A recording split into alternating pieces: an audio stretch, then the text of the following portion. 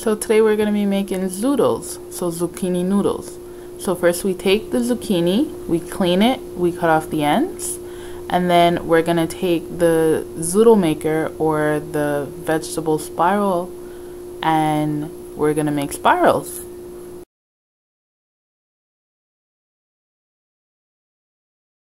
And then this is what it looks like when you finish using the spiral maker or the zoodle maker.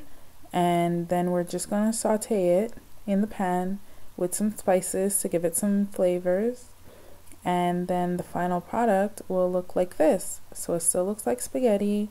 You can put meat sauce over it, you can put chicken, ground turkey, whatever you wish, and that's how you make zoodles.